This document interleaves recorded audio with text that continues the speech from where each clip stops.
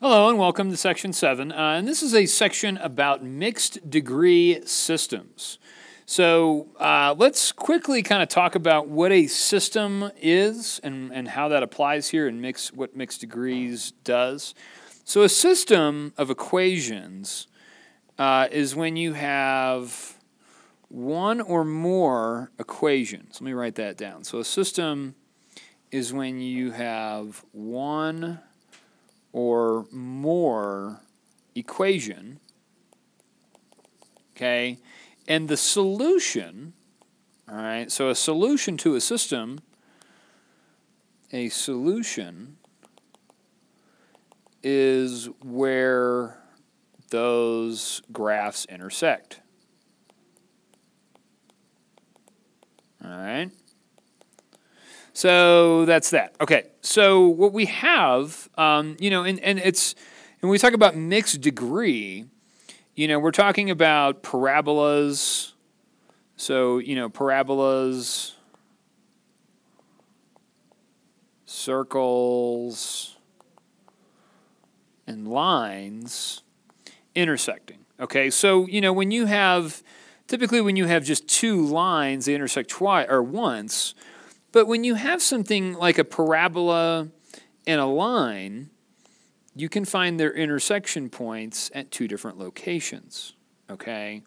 And that's kind of what we're doing here, okay?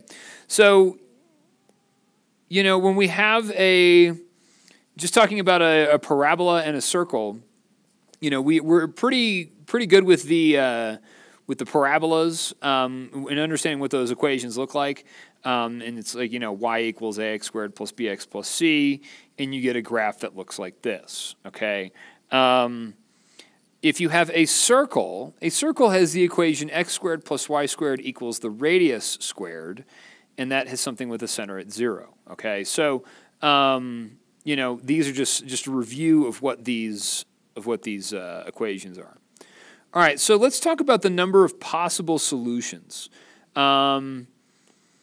If you think about all of the ways in which a line and a parabola can intersect, I want to select all of the number of ways in which a line and a parabola can intersect. So if I think about this, I have a couple of different options. Okay, I have a parabola like that, and I have a line, and that gives me two intersection points. Okay, I could have a parabola and then a line that intersects at its vertex. So that would be 1 point. And then I could have a parabola, and then I could have a line that is completely separate from that, where it doesn't intersect. So I could have as many as 0, 1, or 2 intersection points given a parabola and a line, okay? And let's think about all the different ways in which a line and a circle can intersect, okay? So, if you had a circle, okay, and you had a line going through it, okay, you could have 2 intersection points. Okay, that's the maximum number. Okay, you could also have, a circle with a line only hitting it once, and we call that a tangent line. Okay, maybe you heard that from geometry, but if you think of like a car tire and the road, the tire is only hitting the road at 1 point. Okay, or if you had a circle and a line where it doesn't intersect, where you have no intersection. So same thing here. You could have 0, 1, or 2 intersection points. Okay, let's move on to the next page. Okay, one method to doing this, solving a system by graphing it, what we have is we have this airplane height of 144 feet and a baseball in feet as h equals 96t minus 16t squared. Choose the graph of the system shown above. So what I want to do is actually go to Desmos and put both of these graphs into my into my grapher and see what happens. Okay, give me 1 second. Let me do that real quick. Okay, and so what you guys can see here, once I graph both of these, I've got y equals 144, and that's just a horizontal line going through 144, and then I have my parabola here, y equals 96x minus 16x squared. And what we notice is that the intersection point of those two lines is right here at the point 3, 144. Okay, and so what I know about this is that, you know, a couple things. The baseball has a maximum height of 144 feet after 3 seconds. And so, you know, that's what I know. And that's when it has the same height as the airplane, okay? And so, you know, I want you to notice that when I did put these in, even though my variable here is h and t, okay, that's the same thing as saying y and x, okay? Just depends on, you know, but you can still type these equations in same way here, but I just understand to know to use y and x, okay? So it doesn't matter which one you use. So the one that is the correct answer is this one, okay? All right, but let's go ahead and solve this system algebraically, okay? And so we know the answer, okay? And what we're trying to find, remember what we're trying to find, our solution is where the graphs intersect. Solution is where the graphs intersect, okay? And so that solution is a point on the graph. That's a point on the graph, okay? So the solution is where the graphs intersect, and that's a point on the graph. And that's going to be an x-coordinate and a y-coordinate. So we're going to solve for an x value and solve for y value. Now, the nice thing about this one is that, you know, I have the equation h equals 144 and h equals 96t minus 16t squared. Now, what I'm going to do is do some substitution. Because h is equal to 144, I can take 144 and plug that into h of the other side. So I'm going to do that. And I'm going to get 144 is equal to 96t minus 16t squared. Now, what I notice about this is that this is a quadratic, okay? And in order to solve a quadratic, what I have to do is I have to set one of the whole thing equal to 0. So the first thing I'm going to do here is I'm going to subtract 144 from both sides, okay? And so as a result, that's going to give me 0 is equal to, and I'm going to reorder this so that it looks nice. I've got negative 16t squared plus 96t minus 144. So in order to solve this, what I first want to do is I'd want to factor this, okay? I could use the quadratic formula, but what I notice is that all of these numbers are divisible by 16, okay? And you can do a number of things. You can factor out a negative 16, or I could just simply divide everything by negative 16, okay? And I'm talking about everything, even the 0, okay? So, you know, what happens here is I end up getting 0 is equal to just a positive t squared minus 6t and then plus 9. So then the question is, all right, well, what is the, all right, how could I rewrite this, okay? And what I notice is that, you know, how could I factor that? All right, the question is two numbers that multiply to 9 but add to negative 6.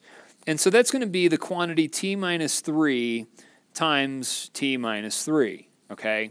And so what I could do is I could set, you know, I could rewrite that as the quantity t minus 3 squared and then take the square root of both sides, and I would end up getting 0 is equal to t minus 3, add 3, and I know that t is equal to 3, okay? And that's what we had figured out graphically up here, was that the x value, the independent variable, is 3, okay? Now what I know is that, you know, I could plug t equals 3 into, you know, probably up here.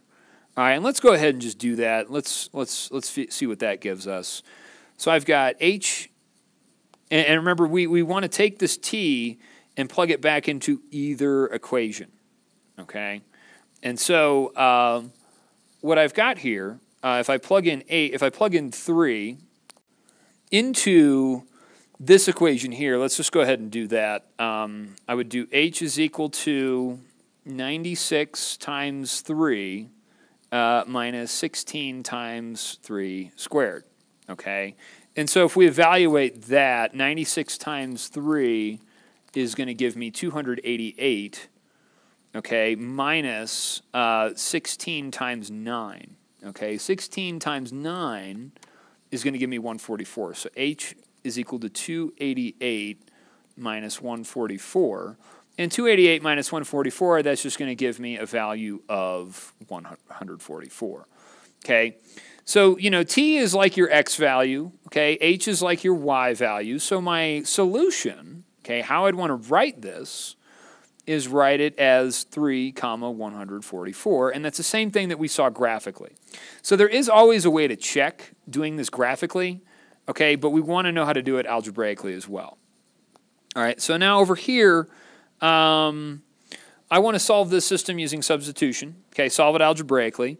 And so what I have, and I can do this a number of ways. It doesn't necessarily matter. But what I'm looking for is I'm looking for an isolated variable, okay? And I've got y is equal to 2x squared plus 5, okay? Now what I'm going to do is I'm going to take 2x squared plus 5, and I'm going to substitute that into y of my other equation, okay? So I'm going to take this value and plug it in here.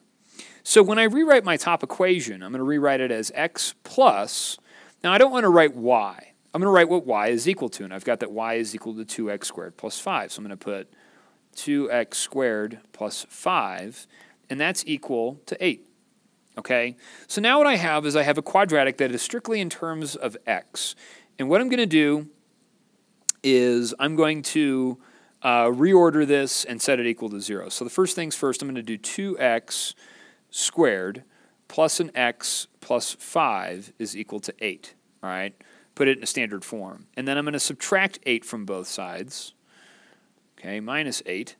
And that's going to give me 2x squared plus x plus, or let's do minus 3 here, and that's equal to 0. Okay, and what I want to do is I want to solve this. And I'm going to use the box method. I like the box method. That's one of my favorites because it kind of is the easiest. So what I'm going to do is make a box, okay? And I'm going to put 2x squared into my top equation, and then I'm going to put negative 3 into my lower right box, okay? So what I want to do is say, okay, well, what two things multiplied together are going to give me 2x squared? So one of those is going to be 2x, and one of those is going to be x, okay? And then what I'm going to do is I'm going to ask myself the question, okay, now what two things multiplied together are going to give me negative 3. And so one of them is going to be 3 and negative 1 or negative 3 and 1.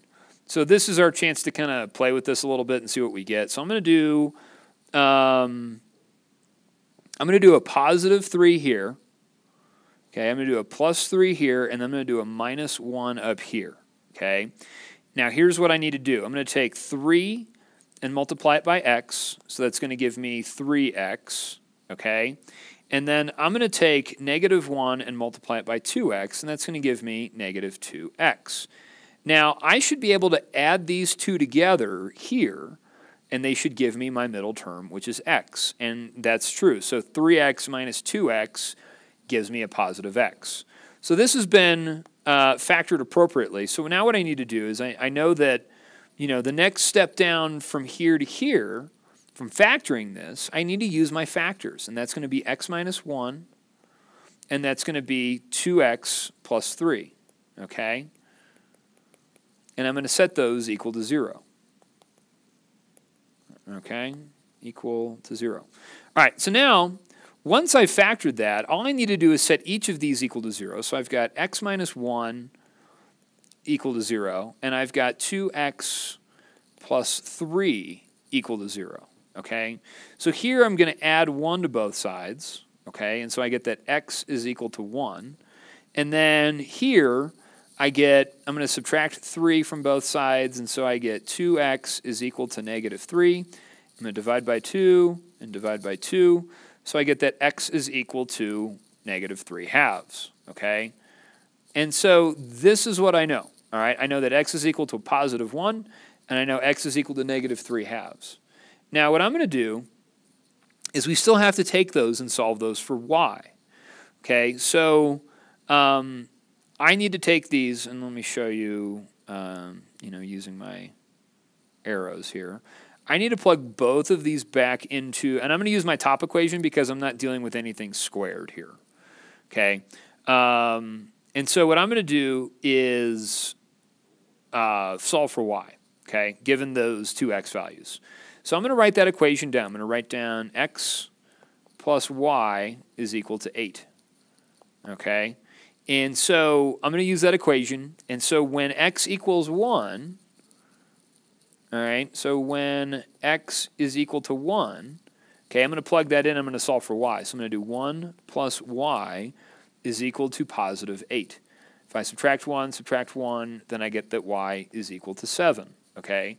So then I have the solution, okay, 1, comma 7, all right? That's going to be a point where they intersect, okay? The next one is when x equals negative 3 halves, okay? I'm going to plug that in for x, so I get negative 3 halves plus y is equal to 8. Okay, now I'm going to add 3 halves to both sides. Okay, add 3 halves to both sides. So then I get that y is equal to 8 over 1 plus 3 halves. And so I'm going to get a common denominator, multiply that by 2 and 2. So we get that y is equal to 16 halves plus 3 halves. All right, and that's going to give me 19 halves. Okay, so y is equal to 19 halves. All right, so now, to write that down, all right, so I could write it in fraction form as negative 3 halves, comma 19 halves. But as a decimal, all right, that solution would be negative 1.5, comma, and then 19 halves. Oh gosh, what is that? Is that 10 and a, no. 9.5? Yeah, 9.5. Positive 9.5, 9.5. Okay? So what I want to do is I'm going to graph both of these equations in Desmos to see where we're at. Okay, let me do that real quick.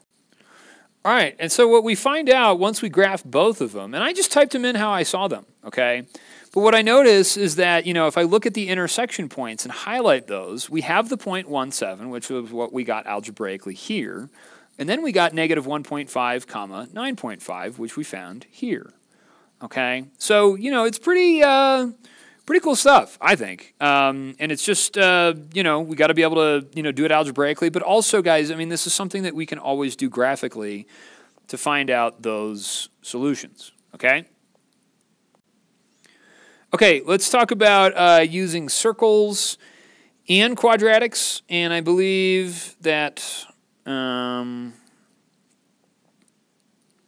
And let's go through these. Okay, so we've got something called concentric circles, and those are circles that have the same center. Okay, and so what we have, we want to know in how many ways can a quadratic and a circle intersect. What we see here is 2, but what I see, if we look at a graph, and I'm just going to draw a sketch of something.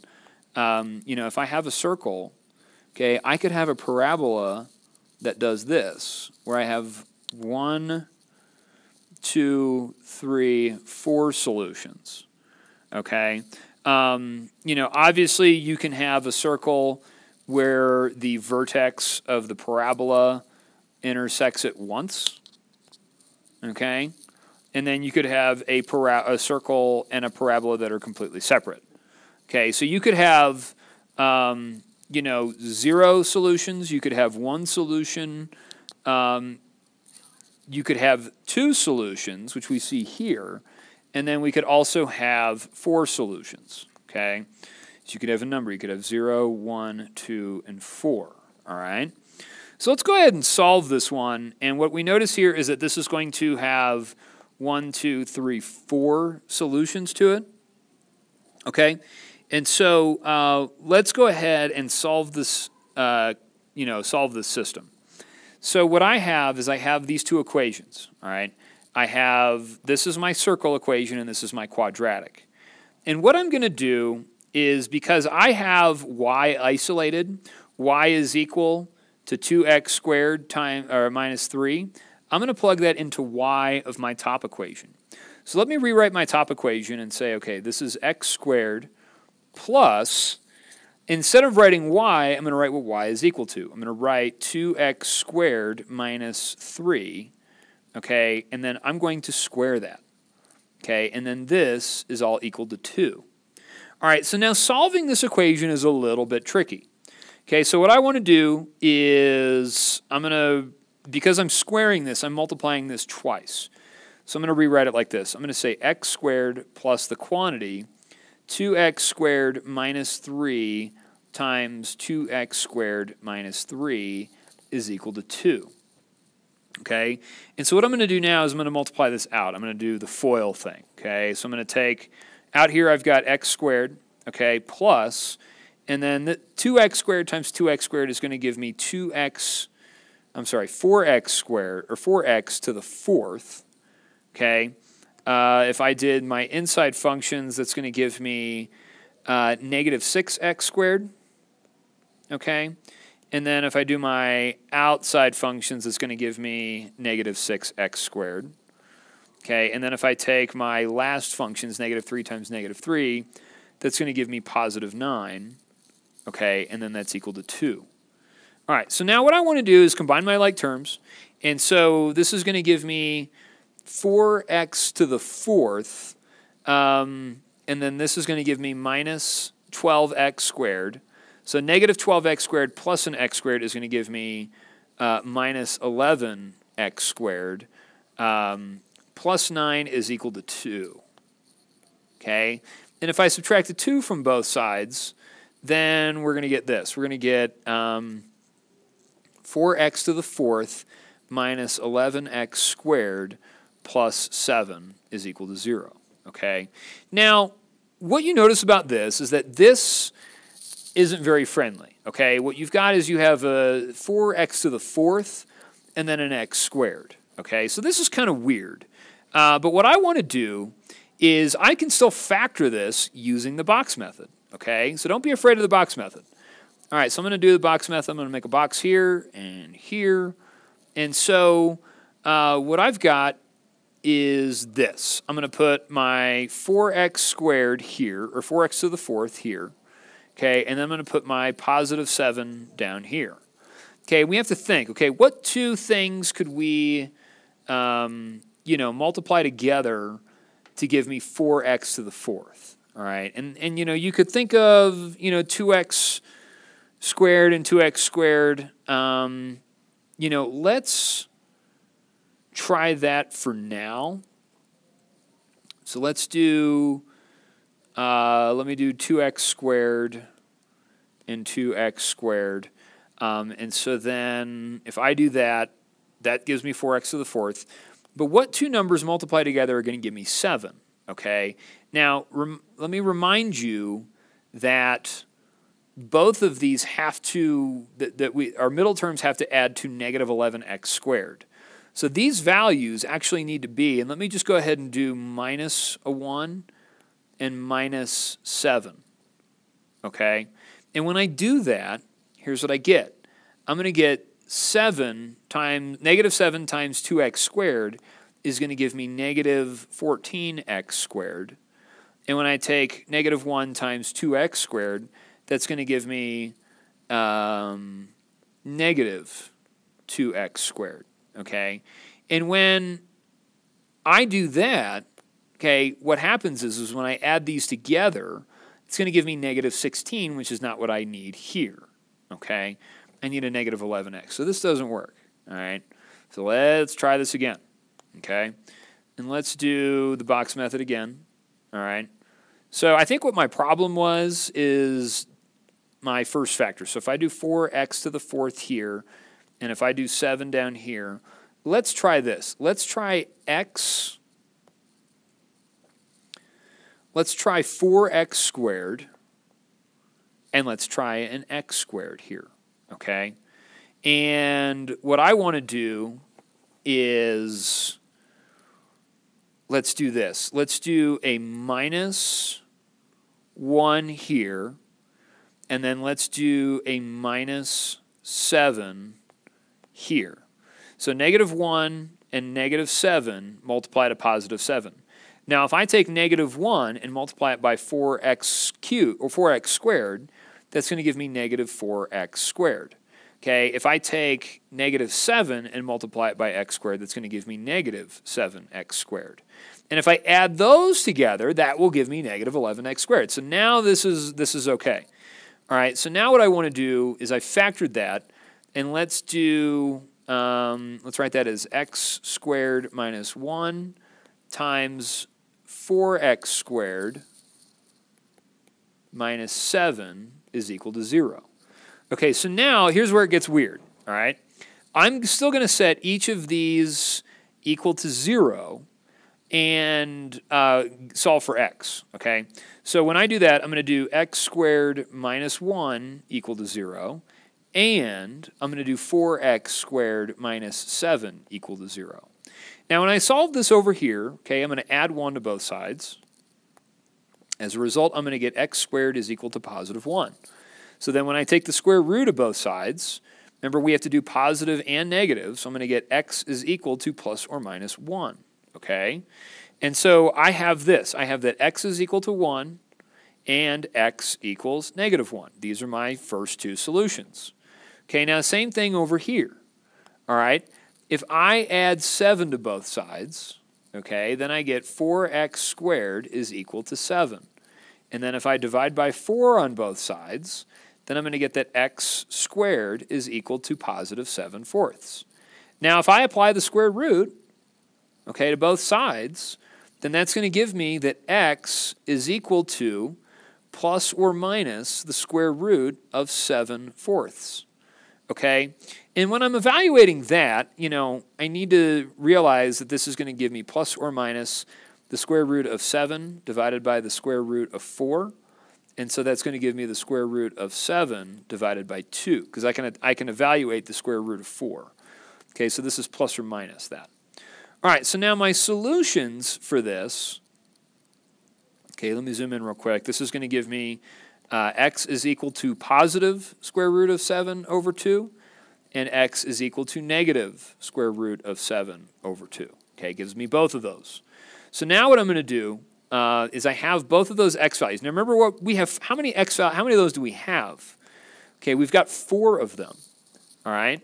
And if you look over here, how many times does the graph cross the x, how many times do these graphs intersect? And that's 4, okay? So now I've got this. I've got that x equals, and I'm going to use this bottom equation here to do this. So let me come over here, 2x squared minus 3. So I've got y equals 2x squared minus 3. All right, so now watch what I do.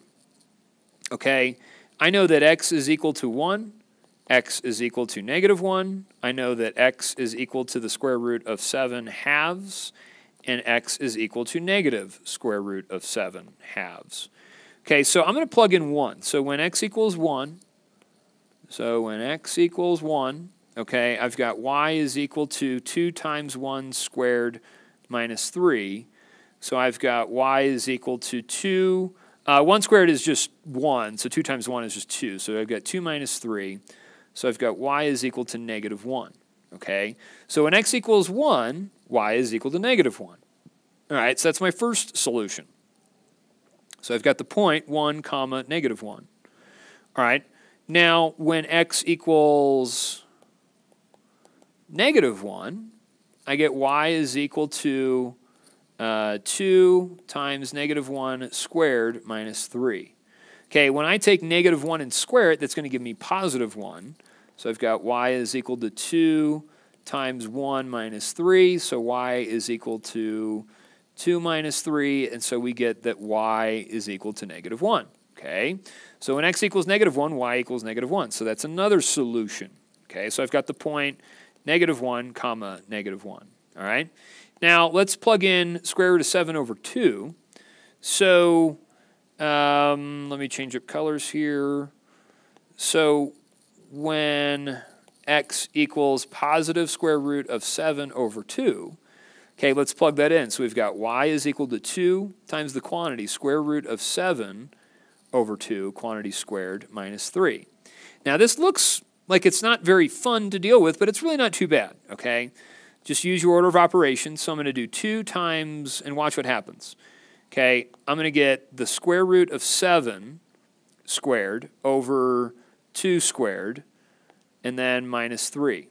Okay, so then when I do that, I get 2 times square root of 7 squared is just going to give me 7, and then over 4 minus 3. Okay, so then what happens is we get y is equal to that. The 2 and the 4 divide out to 1 over 2. So this is going to give me 7 halves minus 3. Okay, and let's get a common denominator. So I've got y is equal to 7 halves minus 6 halves. Okay, 3 over 1. Okay, if I multiply numerator and denominator by 2, I'm going to get 6 halves. And then when I do that, that's going to give me, what is that, 1 half? Y is equal to 1 half. Okay, 7 minus 6 is 1 over 2 is 1 half. So that gives me the point, okay, square root of 7 over 2, comma 1 half. Okay, now let's do the exact same thing for the negative one. So when x equals negative square root of 7 over 2, so when x equals negative square root of 7 over 2, let's plug that in. So you get y is equal to 2 times negative square root of 7 over 2, quantity squared, minus 3. Now, going through this all over again is kind of tricky. However, what happens when you square a negative? It just becomes positive. So what happens is this is still going to give me the same thing that we had down here. Okay, it's still going to give me 7/4.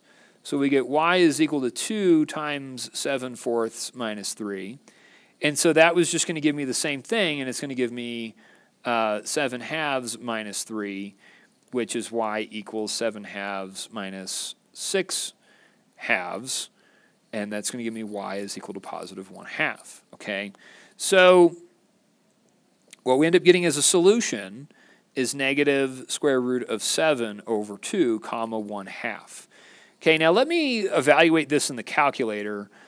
These ones, you know, we already know. And let me write those down over here. Let's do square root of 7 over 2, comma 1 half. And then let's do negative square root of 7 over 2, comma 1 half. All right. Now these answers as decimals, okay, if I do the square root of 7 and then divide that by 2, that's going to give me about 1.32. So these points here, you know, translate to about 1.32, comma 0.5 as decimals. So just when you're doing this on the calculator just to check, and this is negative 1.32.5. And then this is 1.32, comma 0.5. All right, so, you know, these are all of our answers. These are our solutions. Now, remember, we have 4 of them. And that's because our graph had 4 intersection points, okay? So what I want to do is go ahead and plug both of these equations into Desmos and see if we do, in fact, get the same thing. Now, I'm going to zoom way in over here. Okay, give me a second. All right, so what I notice about this is that, you know, we do have 4 intersection points, and they are the same ones that we found here. We have -1, that's here. Okay, we have 1, -1, that's the red one. Okay, and then we have 1.32, 0.5 is the purple one, and then 1.32.5, or -1.323, and then 0.5. So that's all we've got. Okay, so, you know, you can do this always, always, always. Check graphically, okay, to know what you're doing. However, you can do them algebraically, and there might be a point in time when you might have to be able to do all this math. Okay, it was very tedious. I made some mistakes down here, but, you know, it's all stuff that we've done before. Okay, I know this might be kind of tricky to do, but, you know, there's that. I'm going to go ahead and skip the last problem to save some time for you. But go ahead and get started on the assignment and the quiz, and we'll see you soon. Thanks. Bye.